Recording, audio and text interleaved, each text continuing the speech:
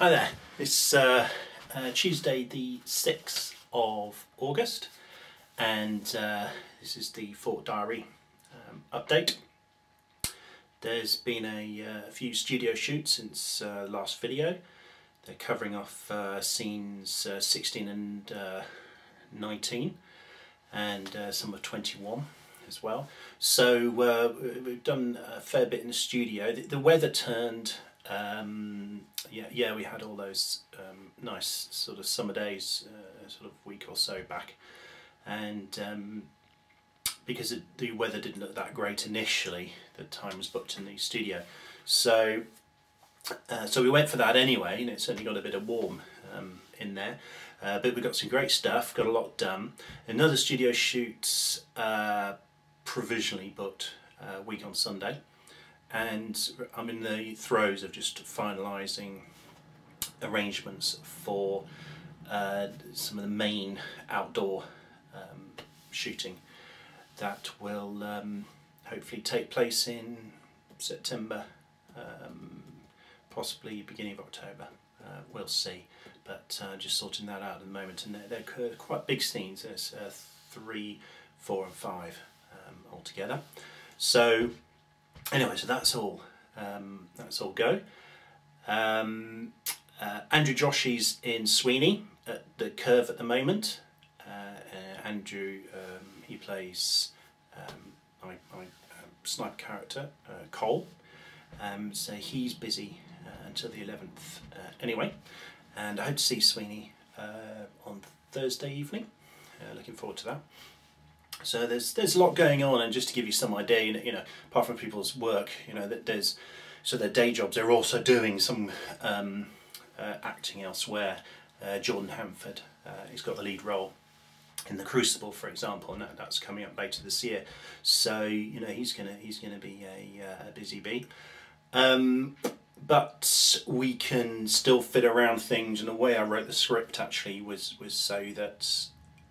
And indeed the way I've created the shot list was so that you could handle the shots without necessarily having, you know, even if there's dialogue with both actors there and that sort of thing. I mean, I'll talk more about that another time. Anyway, so that's where we are. It's all go. It's all good, and there'll be some sort of bigger news very soon. And then just to end, I just thought I'd clarify just a couple of things about when you're using weapons on set, and indeed stuff that I've learned from reenactors and other filmmakers. So I've got here some, well, certainly what looks like 2 Mauser K98s. This is an original one from 1944. So, and it just bolts. You can get it and you can click it. And pull the trigger, so that's these sights come up as well, and you can move the safety catch. So that's a real one. It's pretty heavy, and the importance about that, that's the what's called the Yugo one, the Yugoslavian one. What's important about that is I always carry around whenever I'm on set is a certificate of deactivation. You must always have this with you. You know, when you got these deactivated weapons, you know, it looks real, looks like it could fire, and certainly there are people, you know, with live firing K98 at gun clubs and stuff. So, you know, it could be, but you know, it's all basically filled up.